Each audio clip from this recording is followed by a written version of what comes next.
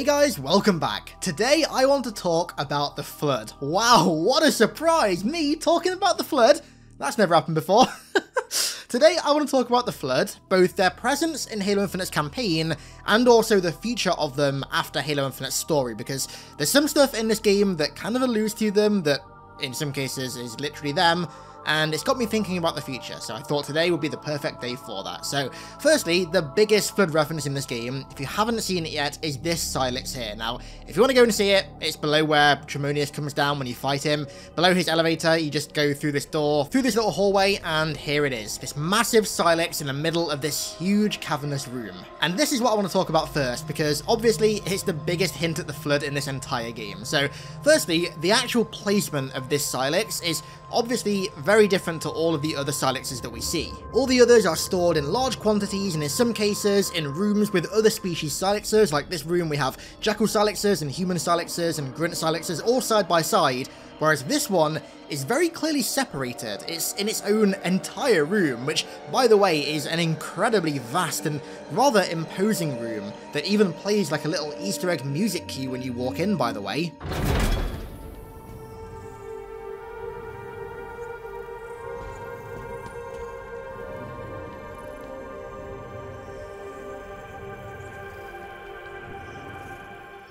And also, the ring systems seem to be kind of perpetually scanning or maybe even locking down the Cylix in this room, which again is not the case for all the other Cylixes that we see. I think it's pretty clear, like merely from the presentation of this Cylix and the room that it's in, that it's something special. Now, when I first found this, I found this on my second playthrough, ages ago now, and I was kind of confused at first, right? So when I first saw it, I was like, hang on, that looks a little bit like the Primordial, but it couldn't be the Primordial because he's long dead, was put in a time capsule and accelerated by like hundreds of thousands of years. He's long gone. He ain't coming back, right? And then I spoke to Halo Cannon, and he was like, it kind of looks like a drone queen. And I was like, yeah, it does look a bit like a Yanmei queen, but why would they have a drone queen locked down like this? This isn't the kind of quarantine protocols that I would expect a ring to make for a drone queen. But then I realized that I was interpreting the blueprint on the front of this Cylix as if it was from a top-down perspective, whereas all the other Cylixes, their blueprints are from a front-on perspective. And from front on, this is so clearly an infection form. You can see you've got the big abdomen here, you have the sensory appendages like the main tentacles here, and then you also have the smaller leg tentacles here. This symbol is so clearly an infection form, I can't unsee it now. So that begs the question, why did the Foreigners store Flood in this Cylix? We've seen them in previous games stored in like tanks or containment tubes or whatever. Weren't Cylixes just meant for species that were going to be reseeded after the Halos were fired? Well, I imagine Cylixes were where they were stored to be protected from not only the firing of the array, but any species who may visit the Halo installations and start toying around with them and breaking into certain facilities like the Covenant did in Halo 1 and freeing the Flood. I assume they were stored in Cylixes to prevent that from happening. If the Foreigners just stored all the Flood specimens that they saved in like tubes like the tank on cold storage, then, I mean, any species could come and just blow them open or brute force into them and free the Flood, again, like the Covenant did in Halo 1. But to open a Cylix requires a Reclaimer. Not even the Banished could brute force their way into the Harbinger Cylix to get her out, and I would assume that they tried at some point. They had to get Lucas Browning to come and open it. And actually, this got me thinking. Maybe when it was said years ago, I think Catalog said it, that there were 10 inactive proto-grave mines on Zeta Halo, I always interpreted that as meaning as like, literally on the surface of the Halo, there were 10 proto-grave mines just kind of chilling out on the ring.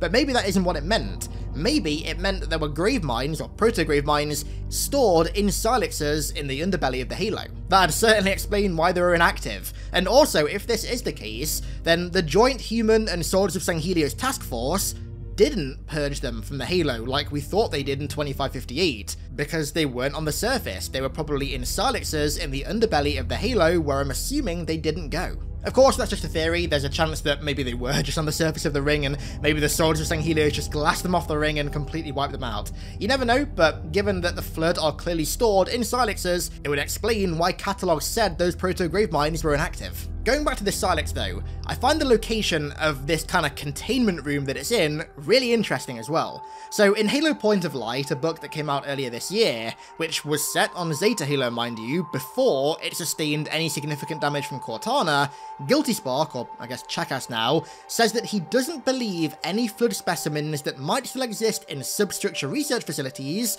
presumably like this one that we see on Foundation, pose any threat, and I assume that's because they're stored in Cylixes. However, it's later revealed that substructures were still damaged from the Forerunner Flood War, and some of them were even lacking power. Now, if a room like this lost power, then I would assume that the ring systems or whatever would stop scanning and or locking down the Cylix, which would leave it pretty open and vulnerable to a containment breach. One, mind you, that would likely go undetected as well. So perhaps somewhere else on Zeta Halo, there's a Cylix just like this, in a room just like this, that's unmonitored by the Halo, that's falling into disrepair, and is just waiting to be the source of an outbreak.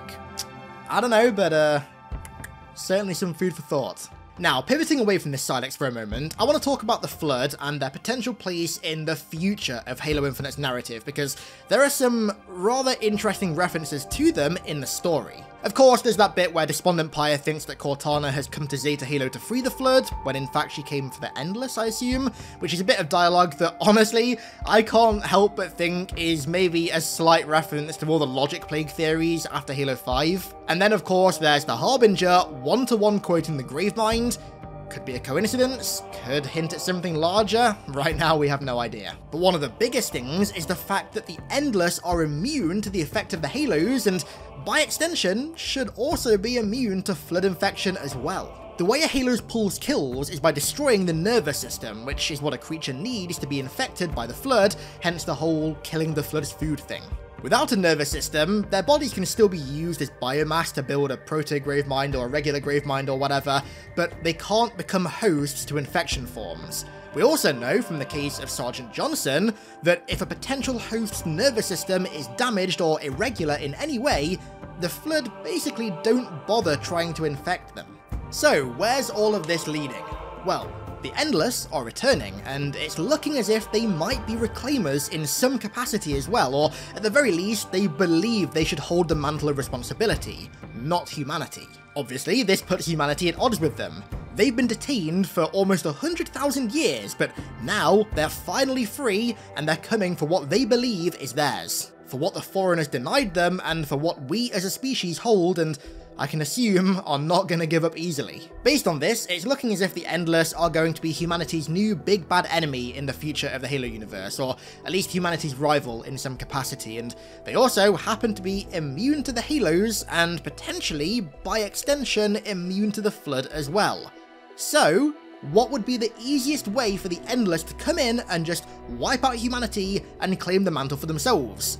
Well, release the Flood, have them rampage through an already drastically weakened humanity and consume the entire species, fire the Halos without a single worry in the world that you might harm your own species, and just like that, you've wiped the species you have what you so desire off the board for good and claimed it for yourself. Honestly, the more that I think about it, the Endless weaponizing the Flood just makes more and more sense. I mean, why wouldn't they? They pose like next to no threat to them. And furthermore, you could actually kind of make a case for the Harbinger having already set these plans in motion as of Halo Infinite's story. So the Flood Cylix was in a banished controlled part of the Halo, right beneath one of their biggest outposts on the ring, and right beneath as well where they took the Harbinger's Cylix to open it. Maybe the Flood Cylix's location is a total coincidence, or maybe the Harbinger had them secure it so that she could get her plans underway, so as soon as she freed the Endless, she could release them and begin her plans to reclaim the mantle.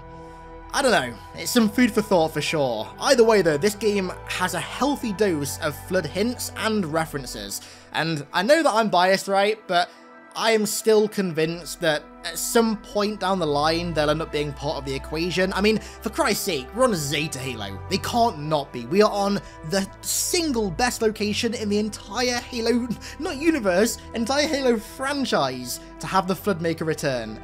It's got to happen at some point. But yeah, let me know what you think of both my theories and also this Flood Cylix down below in the comments. I'm gonna be honest, I'm kind of kicking myself that I didn't recognize this as Flood at first. I can't believe it took me like, God, 2 weeks I think to realize that was an infection form. It was staring me right in the face and I didn't realize it. Come on, Luke. That's rookie. That's a rookie error right there. Rookie error.